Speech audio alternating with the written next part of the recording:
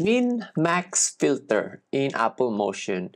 You can find the MinMax Filter here on the Filters, Stylize, MinMax. The MinMax Filter erodes or dilates the light or dark areas of an object. Once applied will be the same length as the layer it is applied to. It contains a few parameters that we can adjust. We have the mode, which contains two options that we can change. We have the minimum and maximum, the radius and mix. Here on my example, I have two items. I have an image and I have my text. When using the MinMax filter on an image, minimum will affect the dark areas and the maximum will affect the light areas. For example, let's go back to minimum. If we adjust the radius, it will increase the darkest part or dark areas in our image.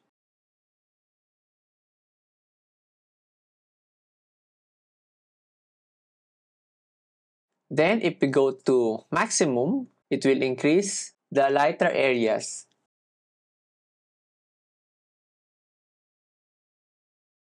Now that we know what does MinMax do, let's go to our text. We can also use the MinMax in a text. For example, here, let's go to minimum. If we set the minimum on a text, it will decrease the text itself, even though there's no black area in here. So you can see, let's reset this radius.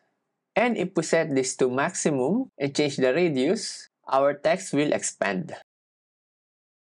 Another use of MinMax is when using mask. If you can remember, when I made my paper tier tutorial, you can see that the mask shows some area here. So if we apply the MinMax filter here in the image mask, we can remove these unnecessary parts. So here on the MinMax filter, if we adjust the minimum, so you can see that it expands the shredded part, which we don't like. So we change this to maximum. Then we will have this kind of result. So that's how to use the MinMax filter in Apple Motion.